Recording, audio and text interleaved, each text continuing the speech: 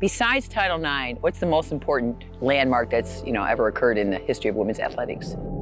There is none. When I think of Title IX, it is opportunity, and not just in sport, but in education.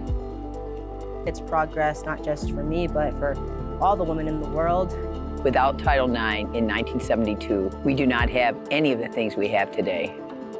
We don't have competitive opportunities for young women to play in high school, to play in college, to get scholarships.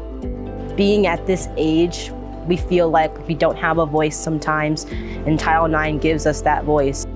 Athletics are important for growing the voices of women in this society. And they learn commitment, and they learn team, and they learn leadership, and they learn the value of overcoming adversity.